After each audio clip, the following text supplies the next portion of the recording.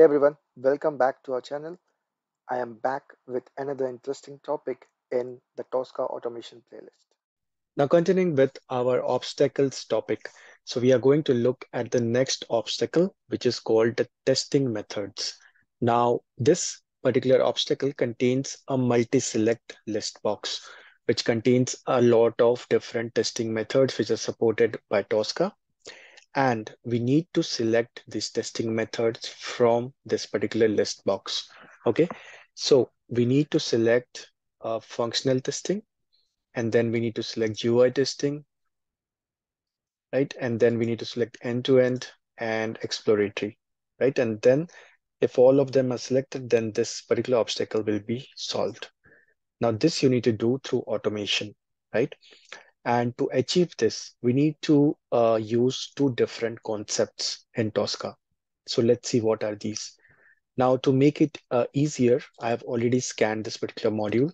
So I have selected these two controls, which is the select dropdown or multi-box, and then the item itself, right? So you don't need to select all the items because they would be similar in nature, right? Only the names are changing, but all the properties will remain same for all the items. So we don't need to select all the items separately. That's not the ideal way of doing this.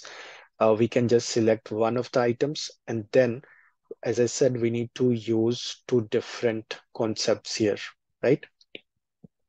So the first concept is we need to change the cardinality.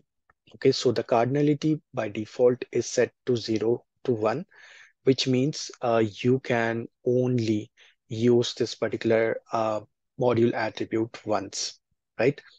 Now here, what we need to do is we need to click on this module attribute number of times. For 4 different testing methods, I need to click or I need to use this module attribute 4 times, right?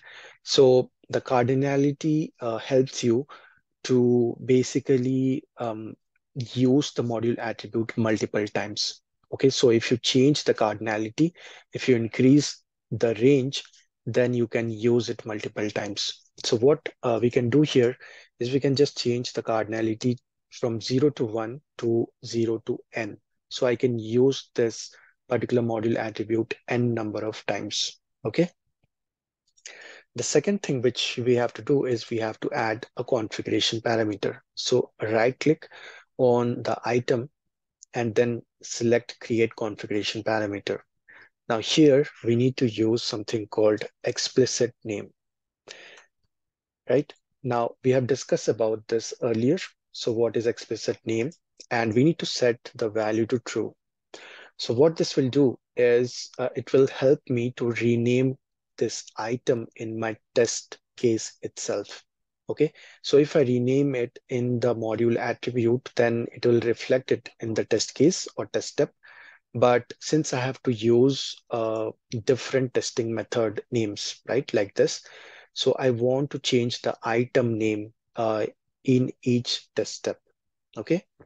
So these are the two changes which you need to do at a module attribute level. So you need to change the cardinality, and then you need to add a configuration parameter, which is explicit name set to true. Okay. Now let's build a test case out of this. So let's go to our obstacles, and here we are going to create a new test case. I am going to use this particular obstacle as the test case name. Okay, and then we can just drag the module right here. Okay, so as you can see in the test step, we have got the select dropdown and then we have got the item.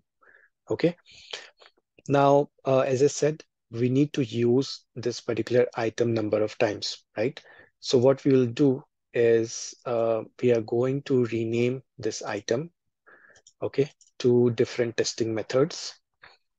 And then you will see that once you do that, okay, another item is already there. So I can use this multiple times, and this is due to the cardinality property, right? So since we have increased it to n number of times, this will keep on adding this particular item as many times as you want, okay? So the action mode will by default set to input, which means it is going to select or click on that particular item. Okay.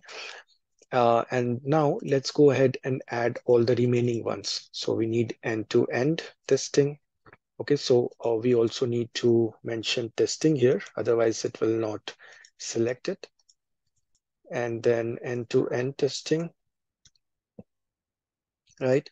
And then the GUI testing.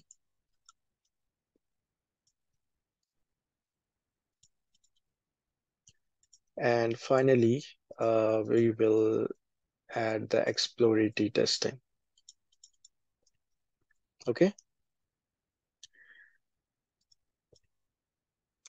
And it can select all these module attributes based on these names, and this is due to the explicit name. Okay, so both the concepts are being used here, and you can understand why we are trying to use this. Okay, so this is all we have to do here. So it will select that particular list box, and then it will select all the items individually together, and it will complete the riddle.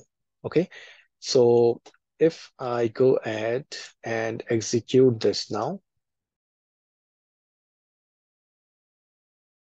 okay, so as you can see, it selected all the items in the background and it was able to complete this particular riddle, right? So as you can see, it selected all the different testing methods in the multi-select list box. Okay. So couple of concepts which was covered in this particular obstacle, which was how you can select multiple items in a list box, then how you can use cardinality, and also explicit name for a module attribute. That's all for this particular video. If you have any questions, then please leave it in the comments. If you like this video, then please subscribe to our channel. Thanks for watching, and I will see you in the next video.